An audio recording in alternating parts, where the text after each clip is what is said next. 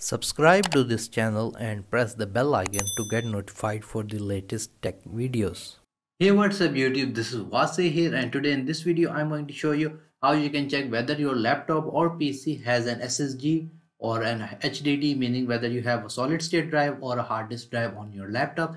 So let's begin the video. So I'm going to show you 4 different ways in which you can check whether you have an SSD or a hard disk drive. The first 2 methods are going to use your Windows, so you don't need to open your laptop, but if you want to go into the hardware, then you should follow the last 2 steps if the first 2 are not working. So let's move towards our PC or laptop.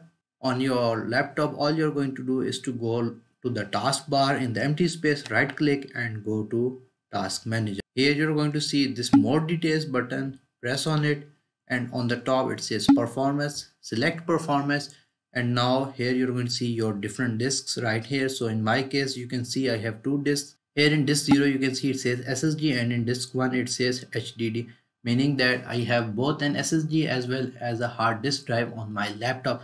In your case, maybe you only have a hard disk drive or an SSD, or maybe you have 2 SSDs, so you can see all of those things right here. For some reason, if your task manager is not showing SSD or hard disk drive, then there is the second way as well.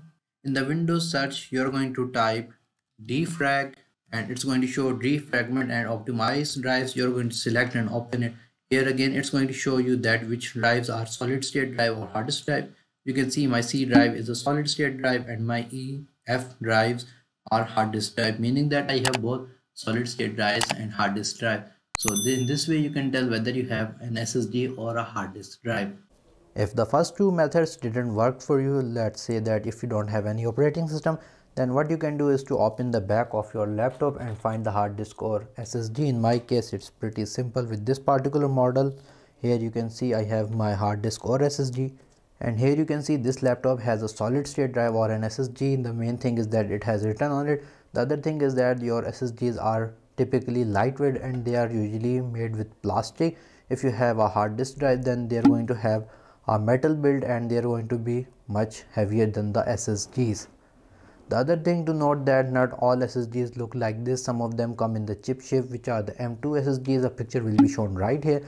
So maybe you have those SSDs and not these ones. So again, this is going to differ according to your laptop. The last way to check is to actually power on your laptop and see how fast it starts up. Not the most efficient way, but let's check it out. So I'm going to turn on my laptop, and if your laptop starts up between 30 seconds to 1 minute, then you can easily say that you have an SSD. But again, this is going to be different for different laptops, as it's going to depend mainly on your other hardware as well.